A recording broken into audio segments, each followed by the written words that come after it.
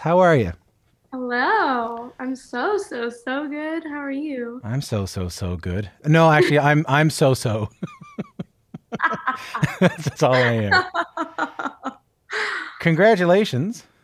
Hey, thank you. Thank you so much. How's it feel? It feels good. It felt scary leading up, Yeah. um, just because it's my first album. But everyone has been very kind and very wonderful, so I feel much better. Tell me what was going through you. Like, what were you thinking about as you wrote this album? Well, I was writing this album predominantly about love and just being in love. And, of course, like with me, I'm innately vulnerable and I'm not really scared of my emotions. And with that, I'm not scared to write about them. So I have songs on the album, like That's the Kind of Woman, which is, deeply vulnerable. And I always get nervous that there'll be a wave of, people that don't like it, and when people don't like it, they're saying they don't like a part of me, which is always a bit terrifying. Um, but everyone has been, so like I said, so lovely, so now I feel just like a little bit more at peace. I'm not sure if you'll have an answer for this, but like, where do you think that comes from? Not minding being vulnerable. I don't know. I've always been I was always that kid that would write poetry about things that made me sad, or things that just made me feel a certain way. All my songs have just always leaned that way. I think it's just innate in who I am. I'm a, You, I'm a deep feeler. but before you were a songwriter, were you that way? Yeah, always, always, always emotional. My mom said that when I was a baby, I never stopped crying. I was just always crying. I was like, well, nothing's changed. You figured out how to make money from crying now. This is great. I have capitalized on my tears. I want to play you a song. Take a listen. Closed off and exposed, salty and I'm seared, naked in my clothes, yeah. Love is weird. Don't know how I wound up here. Love is weird. Julia Michaels, my guest on her song Love is Weird. Love is a lot of different things, but I've rarely heard love be expressed to me as weird. Why is love weird? It just is. It's so weird. It's so complex. And particularly in this song, I'm talking about how, essentially you can be in love with somebody and then you can, mourn that love and go through heartbreak and be devastated that you lost it. And then, you take a year, you pull yourself back together. You're like 90% whole at this point. And then you're in a park with somebody new and you have all these beautiful butterflies and you're like psychoanalyzing them and making sure that they're nothing like the person you've dated before. And then all of a sudden you're like deeply in love and you could give two shits about the person that you used to spend all your time with. How has the way you think about love changed over your life? I used to think that love had to be derived from something chaotic. I think growing up, that's how love has always been depicted in movies and TV shows. You very rarely see functioning love because I think for entertainment industry, it can be quote unquote boring. So the throwing things at the wall and the passionately making out is more fun to everybody than a communicative, beautiful, easy love. And that's what I always associated love with. I think it took being in a very communicative, supportive, respectful kind of love that always meets you halfway and waits for you when you're not quite there yourself, is a really beautiful thing. And I don't think that kind of love is depicted enough. And that's really what I based a lot of this album around. How do you write about that love? Because in some ways, by its nature, it's boring. You know what I mean? Like the beauty, But it's not. the beauty of it is that it's boring in a lovely way, you know? But I don't think it is boring. I think you can have passion without it being derived from toxicity. Yeah. You know, it can be fun and easygoing and light, and it can still be, you know, sexy and you know, fueled with passion without, you know, having to break things and scream at each other to get there. It sounds like it's deeper writing you're doing here than perhaps before. Yeah, I think 2020 definitely helped me become a little bit more self-reflective than I usually am. And it definitely made me look at my past relationships and, you know, myself in those past relationships and the people that I was with in those past relationships. And was just like, I never, ever want that for myself. And I never want that for anybody else, you know? And I very much used to talk about how that was the kind of love that I sort of enjoyed. And now that I know what it's actually supposed to be and what it's supposed to feel like, it's like I hope that nobody ever experiences a love that they don't deserve. It's alluring in a pop song, the other kind, you know, the bad kind, we'll say, or the you know. I love that they do deserve. Did I say that right? No, you said it right. Okay. But like the alluring, like I think for a pop song, a scary, toxic love is kind of alluring. It is alluring because, like I said, I think it's been depicted as alluring for a long time. Yeah.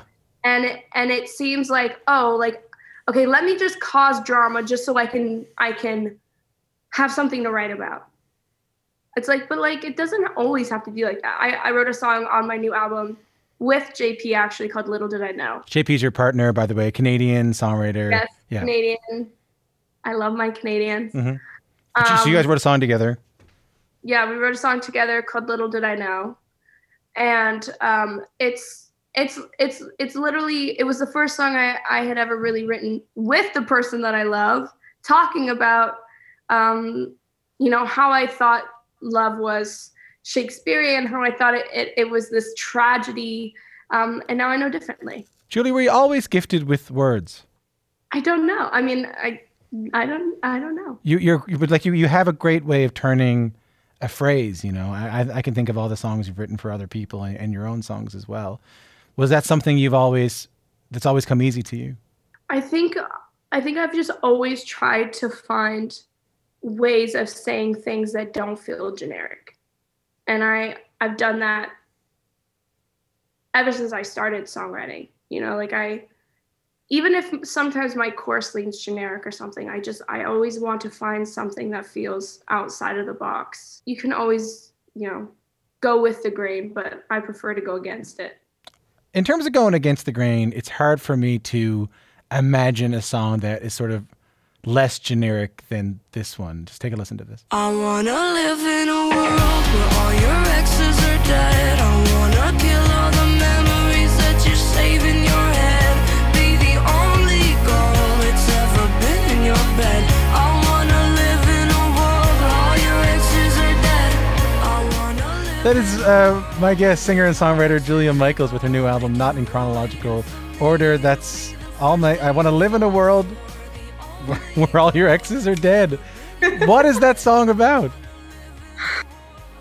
JP and I actually wrote this one too. It's funny. You're those are the two songs we wrote together, Little Did I Know and All Your Exes on this album. And it's my Canadian antenna going off. That's what's going on. It must be. And I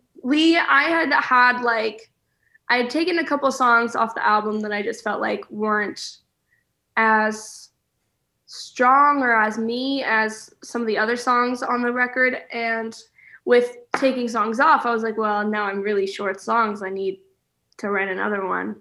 And so I asked JP, because obviously he's one of my favorite songwriters in the world and one of my favorite people. And I was just like, come to the studio with me, let's write something. And he was like, yeah, no problem. So we had 3 days in the studio.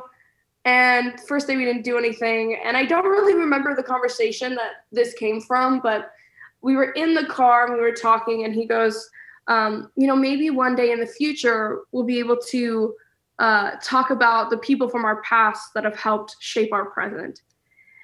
And to that I was like, no, I don't want to know. I don't care. I don't give a.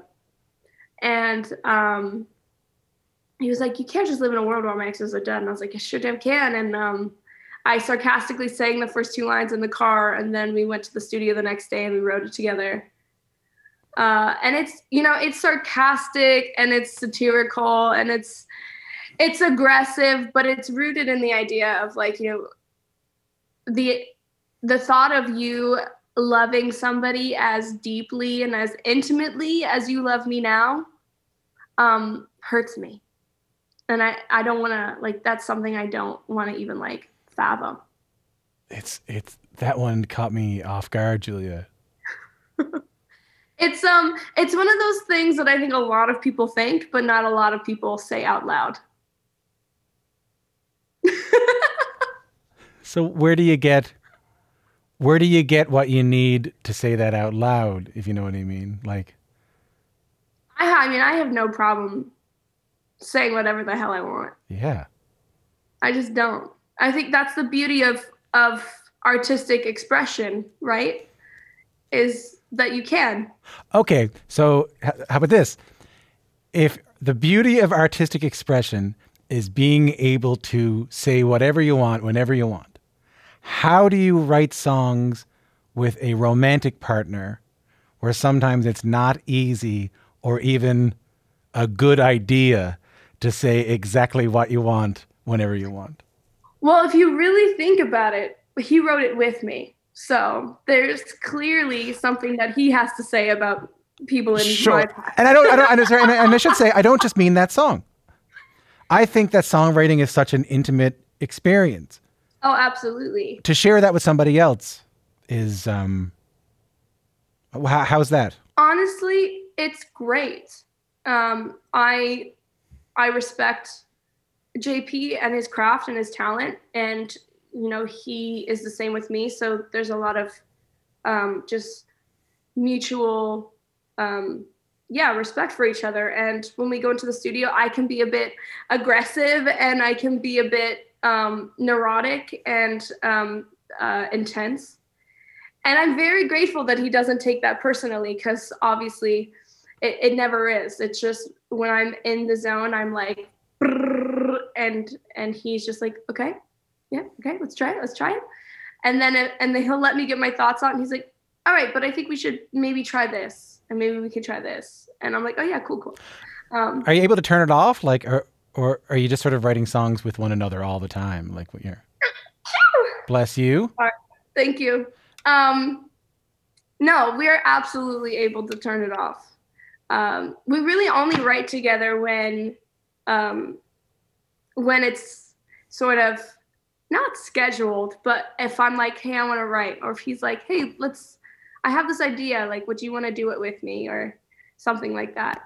So you're not shouting down like, what rhymes with, door, JP? No. Okay. No, but that would be funny. Well, maybe I'll make it happen. How about some more music from your record? And this is a song you referenced earlier. Take a listen to this. Childhood picket fence smells like confidence, raised with a little more common sense. Isn't always on defense, sits up straight and knows how to take a compliment. Jealous but the right amount, isn't scared of missing out, scared of missing her, yeah. Doesn't buy things to fill voids, doesn't hate the sound of her own voice. If the me I am walked out that door, that's the kind of woman I'd leave me for. It's Julia Michaels with That's the Kind of Woman, which is the last song on the album. And from what I understand, it was an emotional experience recording that. I wonder if you could tell me that story and tell me why. Of course. I was writing it with, actually, it started in the bathtub, which is where most of my songs start. And I think it's just because it's where I get to be alone with my thoughts. And I was thinking about essentially if I was a well-adjusted, emotionally stable kind of person, what that would look like, what that would entail, what kind of person I would be. And then I had all these different thoughts, and I just thought, well, yeah, that's the kind of person I would leave myself for. That's the kind of woman I would leave myself for. And I brought it to my really good friend, Michael Pollock. And he was like, this is definitely the weirdest way of saying this I've ever heard, but let's try it. And he was like, I don't want to inject too much of myself in this, because this really should be your thoughts and feelings and insecurities and flaws that you wish that you could change. And of course he finessed it and, fixed it with me and honed it in. By the end of it, we were both crying, and, because even though they were these things that I wish that I could change about myself on a daily basis, there were also things in it that he could see in himself. So we were both, very raw and very emotional. And the vocal is the vocal from that day. And we actually even tried to go back in and redo the vocal, because there were moments where I was cracking and breaking. And when we did it, it just didn't have the same effect. So we actually left the demo vocal as it was. Very sad. I felt very sad when I heard it. Yeah. Mm-hmm. Yeah. Yeah. I guess I was sorry to hear that you felt that way about yourself. I mean,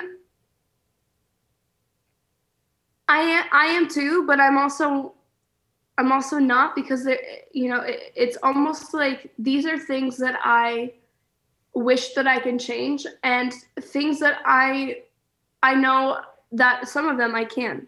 Yeah. It was entirely self-reflective, and these things that I say about myself aren't completely out of the question.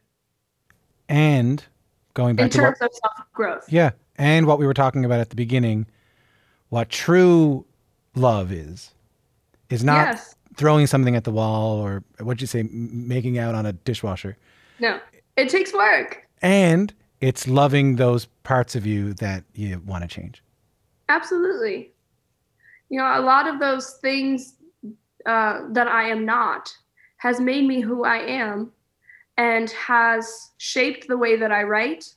And it has shaped the way that I write so that I have a very unique and wonderful fan base full of like-minded people that also have these insecurities and these things that they, don't inherently love about themselves, but find that love in themselves later.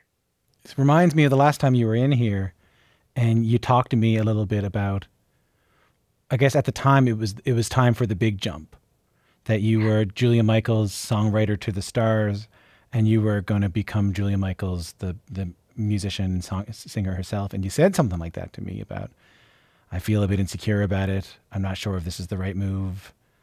I'm not sure if this is the right move, but you were scared. It sounds similar. How are you doing with that stuff now? I mean, it took me 4 years to put my first album out. Yeah, you're right.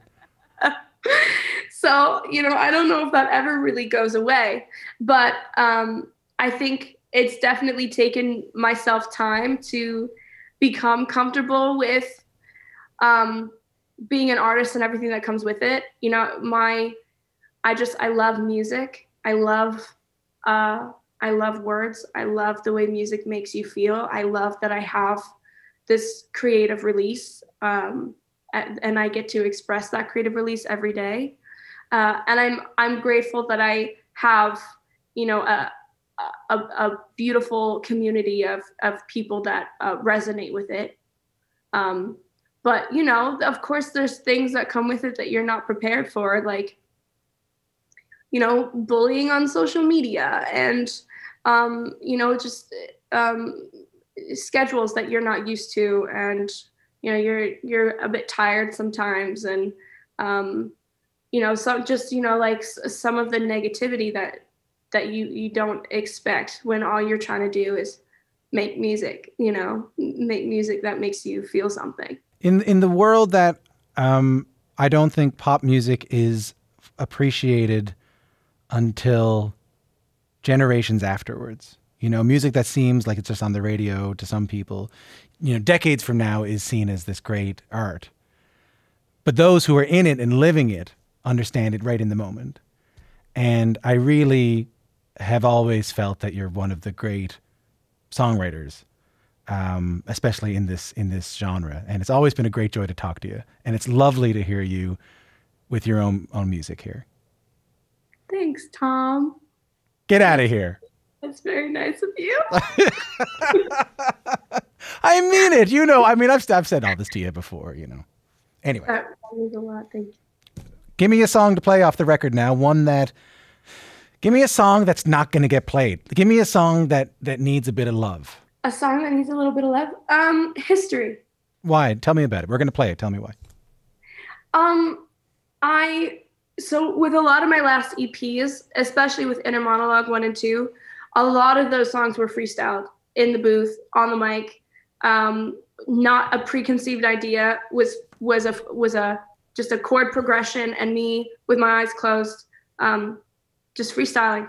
And I didn't do that at all with this album, except for History. I did this song with John Ryan, and he played this beautiful guitar part, and I put on headphones, I closed my eyes, and Have You Ever Broken a Bone was the first thing I sang, and then I sang the chorus down, and just sort of pieced it together from there. But it's funny because there's a lot of contradictions on this album, because I am a contradiction, I like to think, because this song is saying, you know, it's in the beginning phase of the relationship where you're so enamored by somebody that all you want to do is know everything about them. You want to know, like, just who's hurt them, what their teacher's name was, who their best friend was growing up, what their childhood dog's name was. You know, you just want to know everything, and you want to study every idiosyncrasy.